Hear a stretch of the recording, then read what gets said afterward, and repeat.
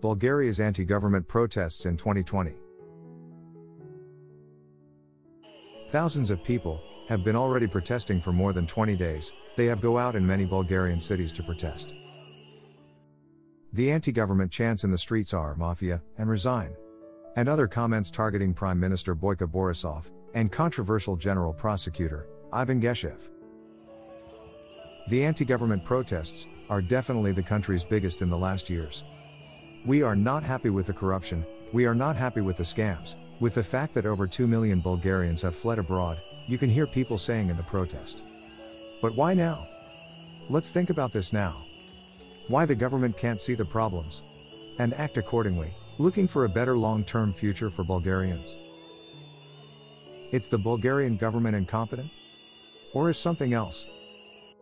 No matter how fair and responsible can the ruler be, there is something that we must know: no man rules alone.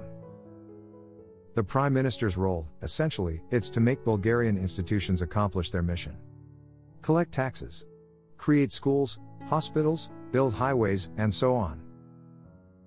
But before that, and more important to him, is to have and keep the power and stay in office.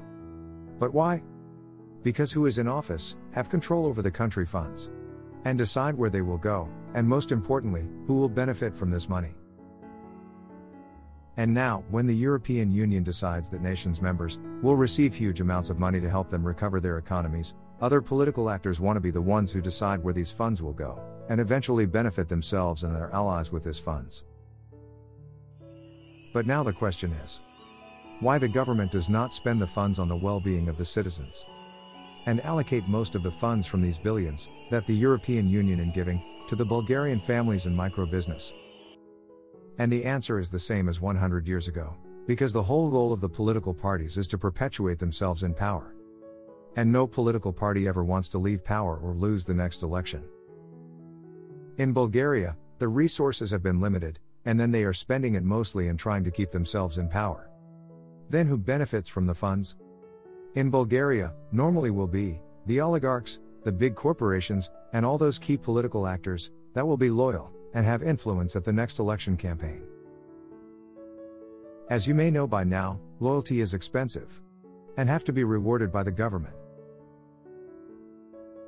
I'll give you 3 simple examples. Do you ever think about why the government doesn't really do much for young Bulgarians? The answer's simple, but at the same time, it's a secret that they don't tell you. Young people don't vote, they don't help the government to stay in power, then why the government should spend scarce resources on them? Why help them with jobs and opportunities, if they don't get anything from the young in return? Why the Bulgarian governments, over the years, never really did much to integrate the Roma population?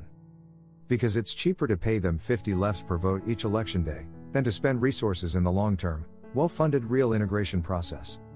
Why bother? Anyway, a vote is a vote, and will help them to stay in power. Don't you think that electronic vote it's a good thing?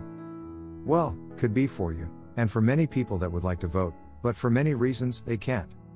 But isn't a good thing for political parties, because in this way will be difficult for them to manipulate the vote. That's why in reality, no political party wants to advance in a fair electronic vote system that they can't easily manipulate. Fewer voters means better chances to maintain the status quo for the party in charge. Will the government fail? That's a good question, and the time will say. But don't be naive, the protesters can't put the government down by themselves.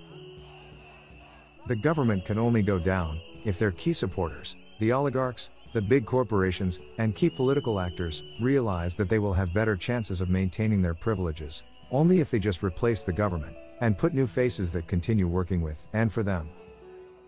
But if the Bulgarian government fail or not, that's not really relevant, because the political and economical model in Bulgaria will still be the same. Change it's needed, bring transparency to the government. A judiciary system that works in the way that the laws dictate. And that public policies are focused on increasing the living standards of the whole population.